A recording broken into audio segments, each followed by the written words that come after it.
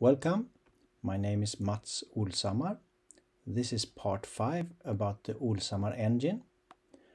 This regards computer simulations done at the Royal Institute of Technology, KTH in Stockholm. The results when the Olshammar engine is compared to a baseline engine is that we get lower fuel consumption and there is less stress on the turbine in the turbo.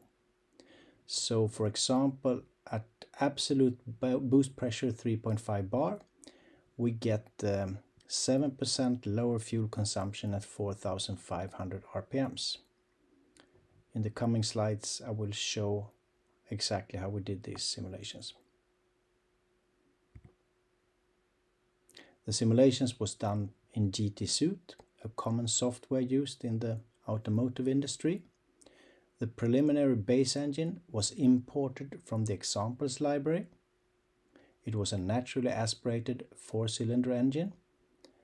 2 cylinders were removed from this engine. A turbo was added. A wastegate and intercooler was also added. And we used the non-predictive V model combustion model. The bore was 86 mm for the cylinders. The stroke was 86 mm too. The compression ratio was 9.5 and the lambda value was 1. The baseline engine looked like this. Air comes in from the left and it goes through the 2 combustion cylinders and comes out through the right after passing the turbine and the compressor stage. The Olshammar engine is the same, but we have added an exhaust cylinder. This piston in the exhaust cylinder is connected to the same crankshaft as the 2 combustion cylinders. Optimization was done with the integrated design optimizer in GTSuite. We used an generic algorithm, and for 2000 to 5500 RPM we had more priority on the brake-specific fuel consumption than on the brake power.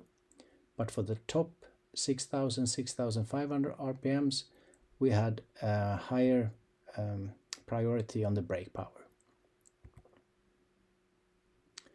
These were the parameters that we optimized on the intake side and on the exhaust side. On the exhaust side, we had some more parameters for the Olshammar engine because of the exhaust cylinder and the exhaust cylinder bore diameter.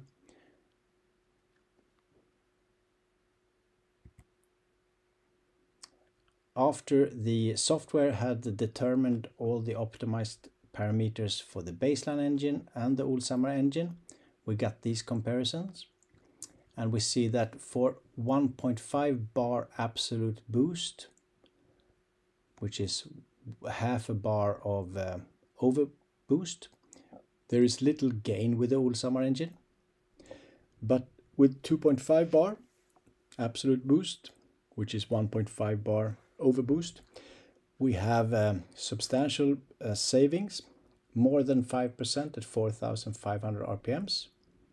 And with 3.5 bar absolute boost, 2.5 bar overboost, we get almost 6% on average for most RPMs in fuel savings.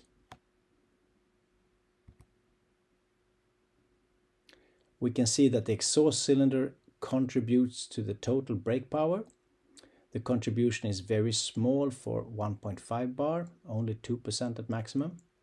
For 2.5 bar it's almost 5%, and for 3.5 bar it's close to 7% for some of the RPMs. Here's the static pressure before the turbine in the turbo. This is at 3.5 bar absolute boost pressure. And on top we see the different color curves for different RPMs for the baseline engine. And we see that there is a pressure peak in the beginning, and then it goes down to 0, and then comes the second pressure peak and it goes down to 0 again. But for the Olshammar engine, we see a pressure peak, and for most of the curves, it doesn't go down all the way to zero, but it remains on a constant overpressure towards the turbine. And note that 1 bar in pressure is the same pressure as the surrounding air, so there is no additional push on the turbine at 1 bar. But for the Olshammar engine, we have a constant push on the turbine, so we have a smoother load on the turbine. And the static pressure after the turbine at 3.5 bar absolute pressure. On top we see for the baseline engine that there is a lot of flutter, and we have 1.3 bar as the peak pressure here. Whereas for the Olshammar engine we have a lot less flutter, and the peak is a lot lower as well.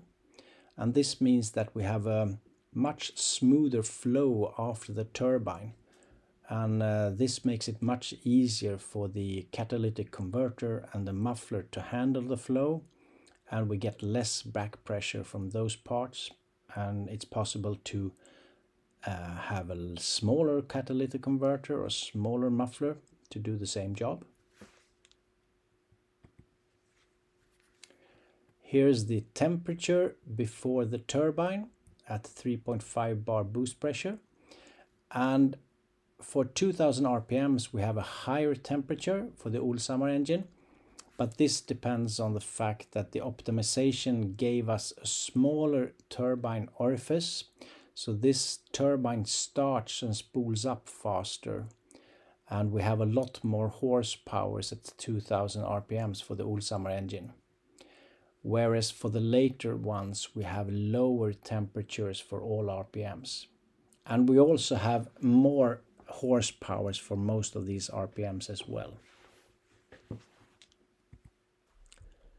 This is the power from the Olshammar engine compared to the baseline engine. And the optimization gave us a very small turbine orifice for the Olshammar engine, so it spools up very fast and we get a lot more power at 2000 RPMs. The other baseline engine spools up at 2500 RPMs, so there is a little difference between the two of them there, but we see that the Olshammar engine is performing better for all other RPMs. And at 4500 RPMs we have about 7% better power from the Olshammar engine. And at the same time we have 7% lower fuel consumption for the Olshammar engine at 4500 RPMs. Thank you for listening to my presentation. This is my email address you can contact me on. There will also be a complete report written. It should be available by September 2021, and I will place a link in the description below for this report. If you like to sign up for this report, then please send me an email. Thank you very much.